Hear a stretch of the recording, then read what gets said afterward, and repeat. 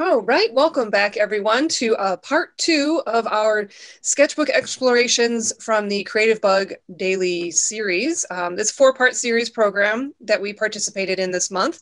And so now this is the classes that are like kind of week 3 and week 4 is how we're going about it. And it's with Lisa Congdon, and we really enjoy her and her style. But I was feeling like it was a lot. I think I was happy with like the first 2 and would have just stayed working on that. I enjoyed the week 3 was doing a lot of color blocking with watercolor. And so that was fun. But then I got really overwhelmed trying to fill in with patterns, which I was saying I was surprised by because I do enjoy, you know, Zentangle type of stuff and working with geometric patterns. But I don't know what happened. It was like freezing up, like it was too much, too many. I don't know. Yeah, or I would do one that I didn't like the look of, and I just was like, oh, now that's there. Do I repeat that somewhere? You know, you couldn't cover up mistakes the same as you could with like the other like flower patterns. Yeah. Sometimes you didn't like it, you could just color that flower black and like, right, then, you know. Totally. Yeah, that was, I hit, like, as soon as it came to starting the doodling and the filling the color blocks, it just hit like a huge brain block of, I don't have enough repeating patterns in my repertoire to actually, you know, think of things on the fly. And then it was the stress of like, well, how do I repeat this elsewhere on the blocks, and how do I make it look cohesive? And so I felt that through each step of that class of like, well, now my colors are not repeating the same way that hers are, because I was going kind of ad hoc with like colors that I liked on my palette. And then I don't know, so it just got really weird of like, it doesn't look cohesive to me. And the patterns are all over the place. So it was really frustrating because I wasn't getting, it wasn't as easy to get the same results as she had. Mm-hmm. Yeah, it wasn't. Yeah. But I don't know that it was anything she could have taught differently. I mean, I think it was presented very well. I think it's just something that's like, you need to spend some time with it and not expect to just like maybe put the colors down and have a practice sheet for making some designs and doodles to have. Yeah. You want to, especially if you're rather new to this. Yeah. So although it is more sketchbooks, she did have the Sketchbook Explorations before you practice some of those designs. So maybe we skipped the intro class. That's why there's prerequisites. Yeah, totally.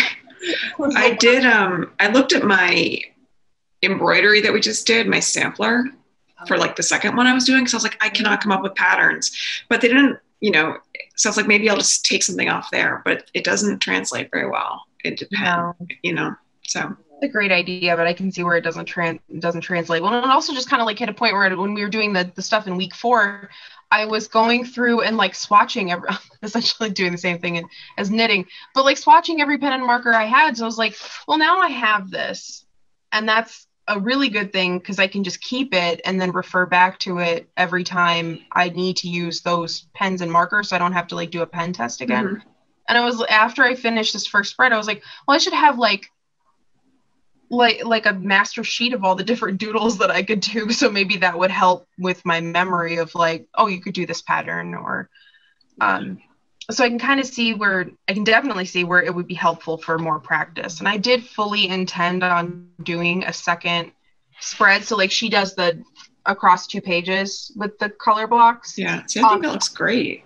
I think it's just me not being objective enough and me just being really perfectionist. But I think your long long rectangles that you I like the colors you chose for the watercolor too. Yeah, this is just like the 2 separate. It's like putting the watercolor blocks down. Yes. And then something totally separate.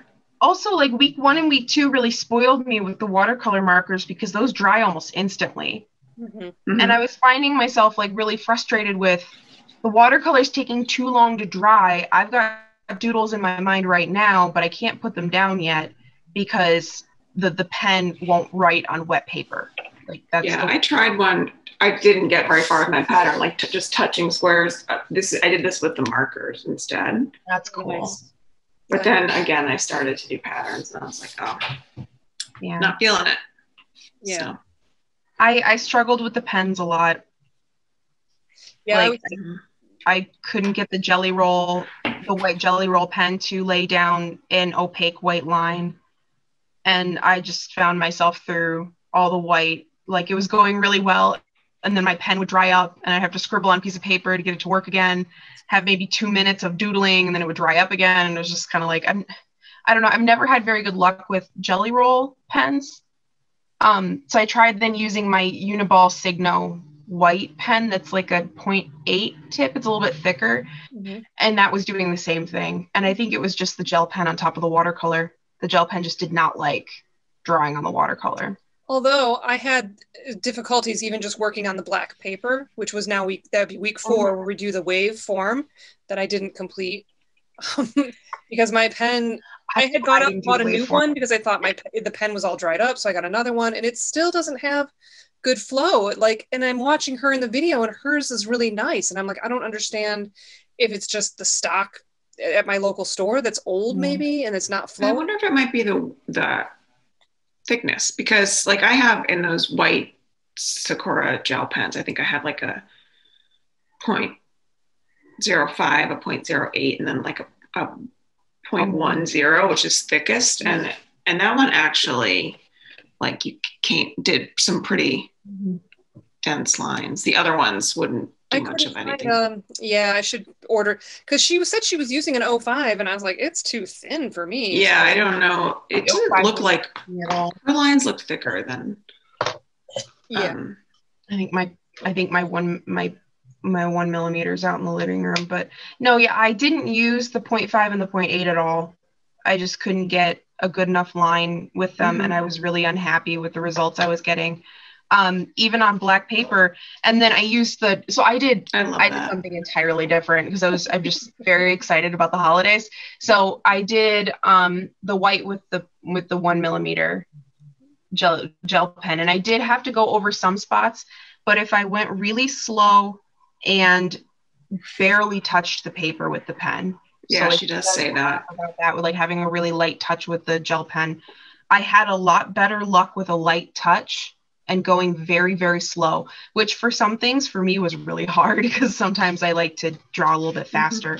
But yeah, for the black stuff, I just did holiday cards with my metallic markers.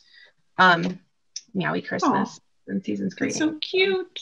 I was very holiday inspired that day, and I was just like, I just really want to do this. Plus, it was a good reason to use my calligraphy again. The brush lettering, kind of. They're bullet point markers, so I was like, it doesn't work quite the same, but it's similar. But yeah, go ahead. No, go ahead. I was just having a ton of problem with the gel pens. I had to switch back and forth between 3 different black pens even to get those to work, and I just was thinking, are my markers drying out? Like, what am I doing wrong? So yeah, I don't know. I did order some new black pens because I think mine are just old. How did you do that? Like snow on the eve of the roof there. Like, did you paint that on with? Nope, that's the gel pen. Wow, because that looks like it's really well filled in. It's really dark. It's really opaque. But yeah, that was trying to get the good light, going really, really slow and having the really light touch when filling. So it's almost like if you've ever done icing cookies, like the filling icing. Like, where you like float. Yeah. Mm-hmm. It's kind of like that. It's got the same feel as flooding a nice cookie, which was also a good image to have in my head while I'm drawing like candy swirls and it's perfect sugar icing on my little cottage. So, but yeah, did not have that good of a result with the watercolor because I did exactly the same thing in that block, and you can still see my lines. Mm-hmm. And it's not opaque, and I can't get it opaque. So I don't like the translucence of it, but I do. Yeah. I like it now. At the time, I was really frustrated with it. Yeah. But yeah, looking at it now, as a full thing. It's growing on me. And that's why that's the fun thing about the sketchbook. I think too, it's like you'll go back to it in another month or so from now and look at that with fresh eyes. Yeah. And, you know, that's why I still love the idea. I want to keep working in this style, in this book, in the designs, just to kind of have my own personal little like picture book to go to and be like, I know. I hope that I do. I hope that I do too. And that's, I know from my planning habit, I'm more happy at a filled book than I am with what's actually on the pages. So like, it's always looking back. I have a more positive image of what is in the book when it's actually finished and when it's been finished for a while. So that I actually picked up a new sketchbook in like a slightly lighter paper over the holiday because we're filming just after Thanksgiving here in the States. Picked it up on a sale. And it's just like a smaller book that I'm just going to doodle in and just draw. So in an effort to reignite my love of planning and actually writing and doodling and doing stuff every day, because I've gotten very out of the habit over the last 6 months. I found these I had these little colored, they're blank. They were just blank colors. So then I was like, well, maybe I'll try on that. The white pen didn't cover very well on that one. I don't know if you can see, but a little bit, yeah. I mean, they're kind of cute. I don't know. They're very tiny, but I wanted to try it. This one I just did like a totally different pattern. Cool. I'll probably keep going with that one, but it was just trying to, try it on a different surface. I didn't even get to that. Yeah, she does have that in week 4 where or it's class 4, you do the journal. Yeah. So I was like, oh, well, I have these. I'll try them. But now I don't know what I'll do with them. I don't know. That was, I think we got the black paper because we couldn't find those journals that she suggested in the class. So we just used black paper or whatever we had on hand. Because I did some doodling on cardstock as well. And that was really nice. But doing it on the different surfaces, I think does make a huge difference. And I was really surprised at how different of a feel it had drawing on watercolor versus drawing on top of watercolor paper versus cardstock. So that's something that continues to surprise me as we do these Creativebug classes. Yeah.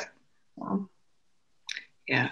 I also think this was a good one. I mean, we were all saying like, oh, it was a little bit more work than we thought, but I do think, like you're saying, Heidi, the idea of having going back into the same sketchbook, I do think this was a good one for maybe instilling the habit that we're all talking about hoping to gain, where you're like just doing something daily. I mean, because I think she also shows you that you don't have to complete a whole spread in your sketchbook in a day. And that's, I don't know.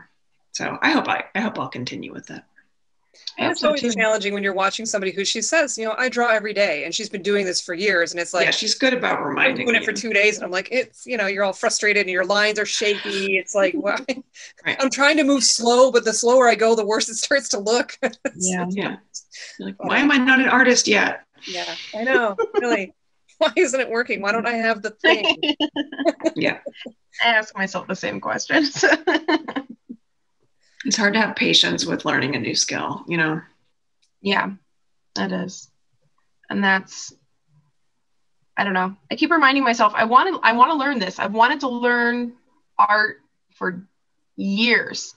And this is my first opportunity. Why am I not enjoying this more? Why am I so frustrated? So but it is still fun, that wonder of realizing I did this. This is something that I finished, and having that kind of realization of like, nope, I did this. It looks almost exactly the same as, the teacher in the class or as Lisa's drawings. And I'm just like a little floored still that it actually is done.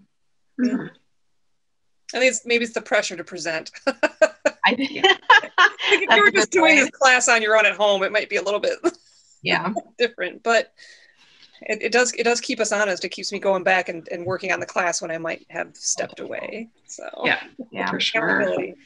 Yeah.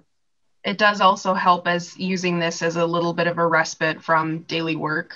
So I do, as much as I did panic early this week and realize that I hadn't finished week 4 and do it very quickly, I'm always glad for the opportunity to be able to set aside my computer and actually work in a sketchbook and do do something that's not computer related, that's still for work. So, yeah. Yeah. I'm going to shut my book because I keep going down and looking at it, but but yeah, that was so I think I had a good experience with this one. I'm excited to. I did actually look into her the boot camp one that she has on Creativebug, and I started watching that one, so I think I'm going to keep doing Lisa's classes. Yeah, I really like her style. Yeah, so I was really happy with that. But I think that's a good idea to kind of almost like stick with her to like learn the different things.